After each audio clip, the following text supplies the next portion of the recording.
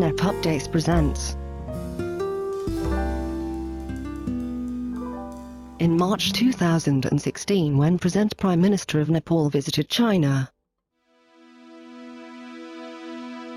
Government of Nepal and China signed an agreement upon the deal to end India's monopoly on Nepal's internet.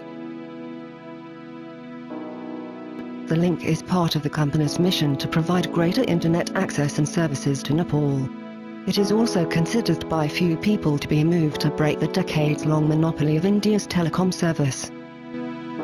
Traveling over the mountains of both countries, a length of optical fiber is changing locals' daily life in Nepal, with much cheaper and faster internet. Built by China Telecom Global, CTG.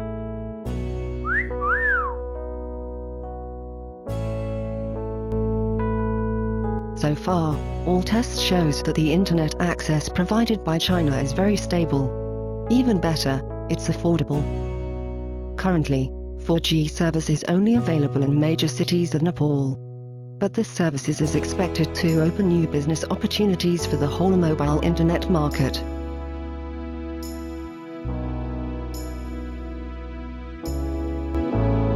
According to Deng Xiaofeng, General Manager of China Telecom Global, providing high-quality services to Nepal is only a plan. The cooperation is a win-win strategy.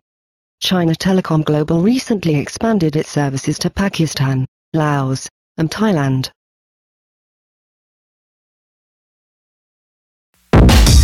Hey, no, no, no.